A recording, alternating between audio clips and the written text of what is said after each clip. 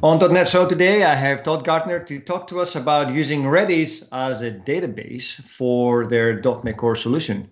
Join us to find out how and why.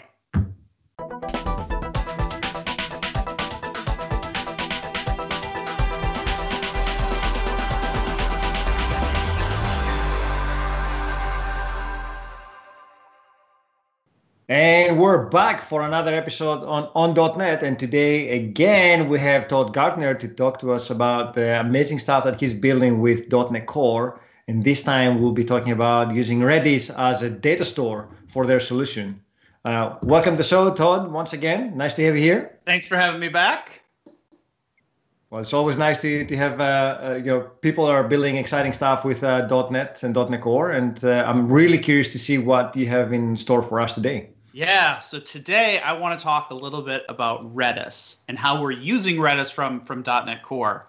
If you didn't see our earlier episode, we're building a tool called Request Metrics, which is going to be a new web performance monitoring service. So you'll drop a script into your website, and we'll gather all kinds of information about how real users are experiencing the performance of your web pages and your API endpoints. But to gather all of this data together, we need somewhere to put it. And because we're trying to advocate for high performance web pages, we need our web page, our service, to be super fast. And so we chose Redis to do it, but there's a number of constraints that we ran into in building that. And so I'd like to show you some of that if I could. Yeah, and just to be clear, as .NET developers, we have a vast array of storage solutions. We have SQL, we have NoSQL, anything that comes to mind. And I always thought that Redis was a caching system, right? So we have my SQL server storing the data, and then you have Redis that's like super fast cache system where I can get the latest data for a specific subset. But now you're telling us that we can use actually Redis for a full-blown data store and be done with SQL, right? Yeah, mind blown, right? Like, it's the super fast layer that's sat between your traditional data store. But what if you just use that super fast data store? And then everything is just fast, and you don't have to deal with the problems that you get in caching and stale caches and missed caches and that sort of thing. Well, so you heard it here first, right? I mean, for me, I'm already mind blown. I want to see how you guys implemented that and how it looks in code and how the data store looks like. Good. I have so many questions. Let me show you. So this is our initial architecture of what we're building Request Metrics to be. At the top is going to be a JavaScript agent that our customers are going to install in their web page, and that's going to be what actually gathers the performance data from end users. We funnel all that data back to our service, which is going to be a cluster of Linux services. Nginx will pick up that data and store it off onto the file system, and then we have a .NET service called Processor that we talked about yesterday. And that processor grabs all those log files and chews up the data and decides what we want to keep and how we want to roll it up and stores it into Redis directly. And the whole reporting UI is also talking to Redis. So there's no other background store. There's nothing else.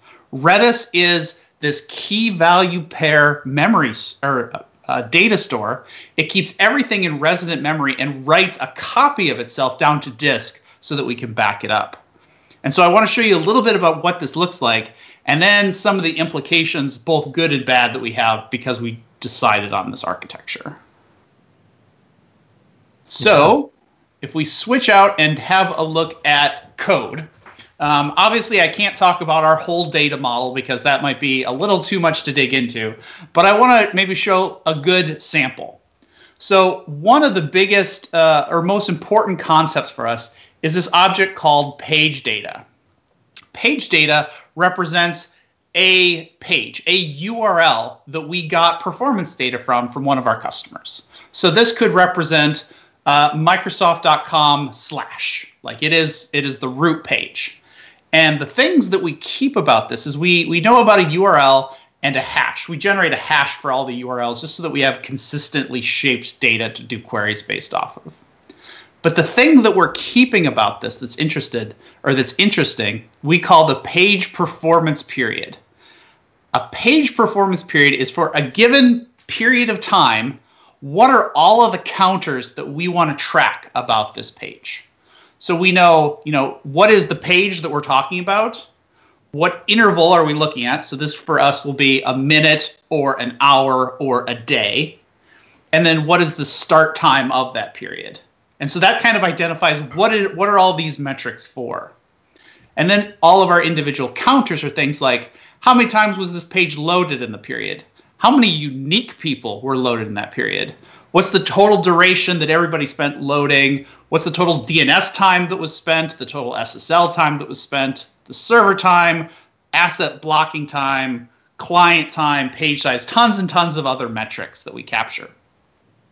And we decorate this object so that it can be easily serialized. You'll notice the .NET data member attributes. And because this object is going to be sitting in Redis and it's going to be in resident memory, we're conscious of not just firing in giant objects with really verbose names. And so we override the names of these things to be short codes so that we're sending fewer characters across, into the memory buffer, and there's fewer characters in Redis for us to capture. And so this was one of the things that complicated our structure a little bit, is that we have to be aware of the total data size and minimize that a little bit. Nice. Do you have any issues with serializing and deserializing from Redis and back, considering the the size of the data and what have you, or something that you need to be aware of, I suppose? We haven't. So the serializer that we're using is the UTF-8 JSON serializer. We did a little bit of a bake-off on the JSON serializers available to us. There's the tried and true Newtonsoft one that's been around forever. There's the new one that was built into the framework under system.data. And then there's this third-party module called UTF-JSON. And the Newtonsoft one and the new built-in one had roughly similar performance characteristics. The built-in one was slightly faster, but not dramatically so. Mm-hmm. UTF-8 JSON was dramatically faster, but it came with some constraints. Like, it wasn't able to automatically detect things as well. You have to be a little bit more explicit with it of, I want this name to go to this thing. Right. Like it couldn't necessarily suss out that interval meant interval if you don't name things. Gotcha. So you just have to be a little bit more verbose, but because of that, you get a way higher performance, like almost twice or 3 times as fast as the built-in one. So, wow, nice. Yeah, so it was really great. Now, so here's a particular structure. Now I want to show you how this gets reflected in Redis itself. Yep.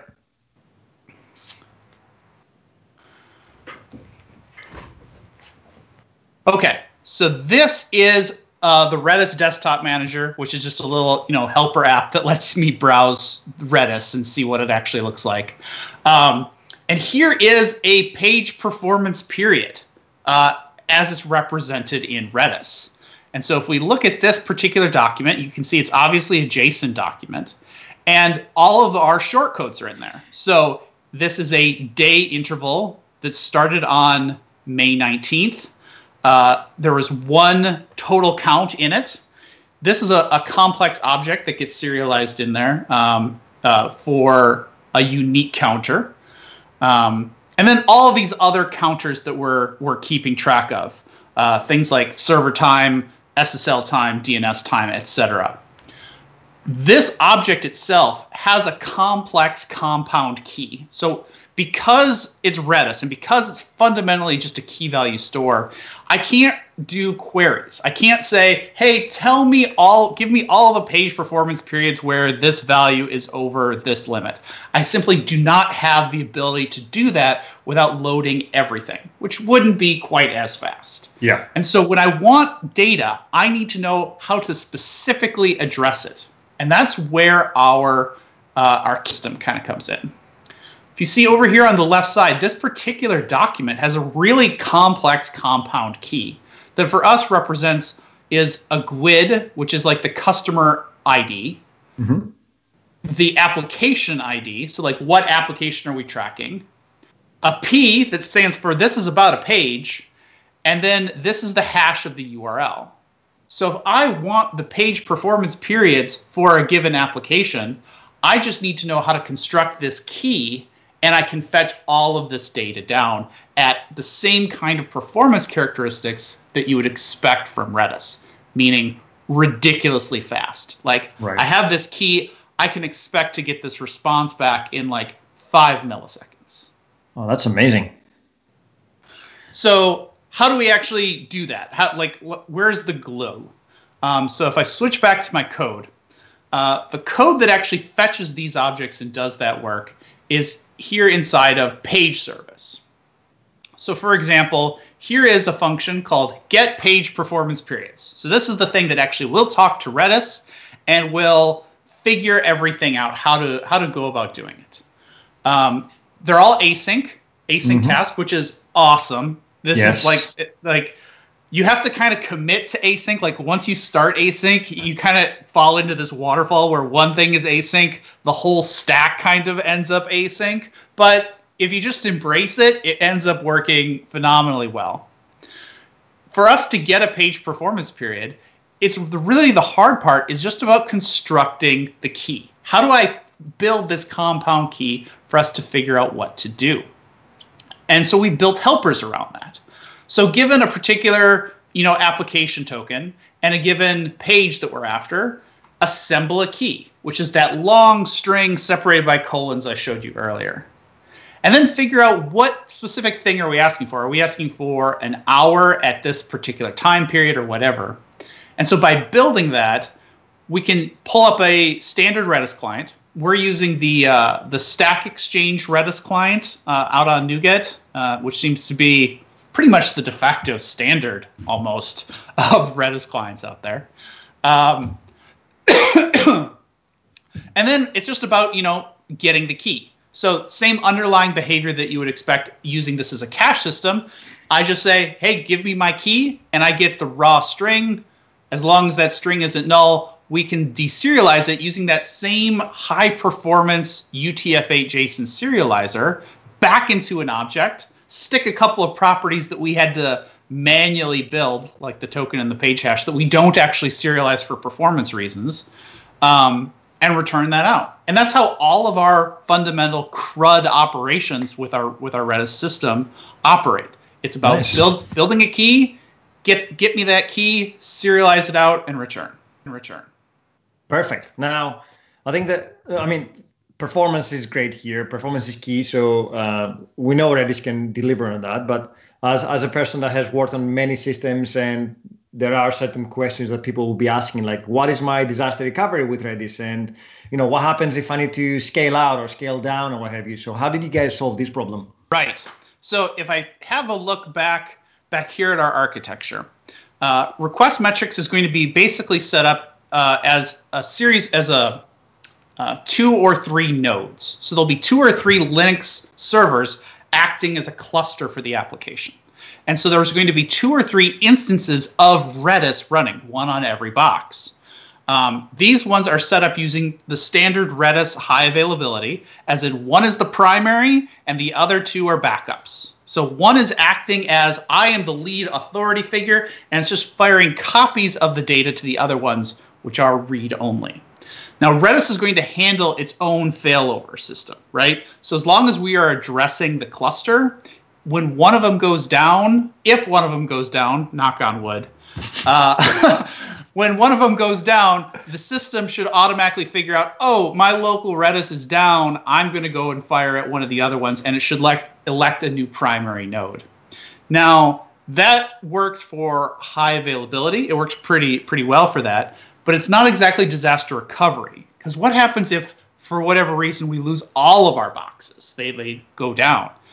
You can configure Redis during the installation to save a copy of its in-memory data store to disk. It's just it'll just dump it into its own local directory as a RDB file, a Redis database file. And as it's going to keep that file relatively up to date. And so we just need to take a backup of this file. You can send a command to Redis through the Redis command line to flush any pending changes out to disk. So once an hour, we have a job that will call into Redis and say, hey, flush your database down. we make a copy of that database and we send it off-site. We upload it to a third-party service that is not inside of our own infrastructure, because if we're trying to have, if you've built your whole life in Azure, your disaster recovery should probably not be in Azure. You probably need to send it somewhere else. Absolutely, in case something goes down. So we take that file, we push it off. And then in order to make sure that it's right and we haven't corrupted something, right? Because you don't know that your backup works unless you've restored it. Immediately after we do that backup, we restore that backup into our development environment, which has a couple of benefits. One is we always know that our backups are good, right? If our development environment is online, the backup was good. Yes. And second, we always have real fresh data to play with in our development environment. We can look at how real things are working. And so that is an amazing side benefit of this. Well, I wish every development system was like that, so you could play with real data and up-to-date data.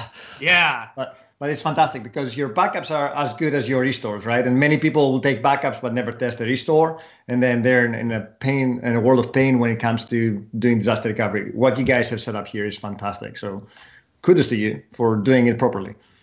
There's a couple of other cool implications of this. The big downside that we already talked about with using Redis is that you can't just do a query. I can't do a complex query and get data back based on a property. At least I can't without scanning the entirety of Redis and doing it in code, which kind of defeats the performance. But as long as I use complex keys to get at exactly the data I want, it's super fast. And because of that, I can do other things that used to be slow. Like, for example, almost all of our tests in the system are integration tests that talk to a real Redis system because I can just set up Redis locally so fast that all of my tests run super fast and I don't need to worry about mocking up a fake data store.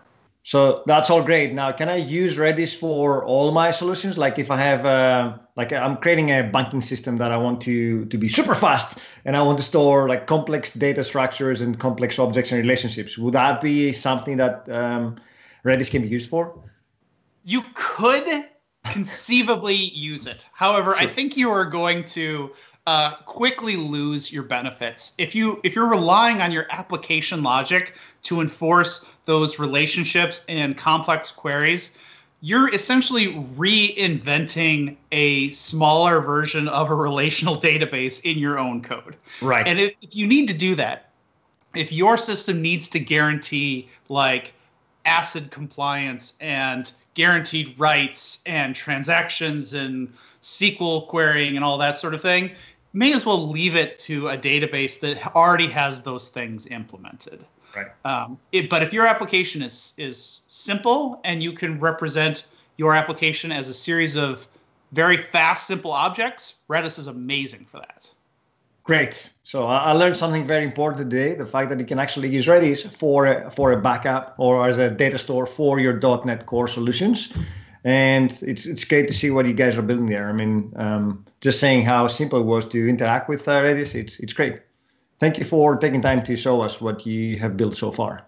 Thanks for letting me show off.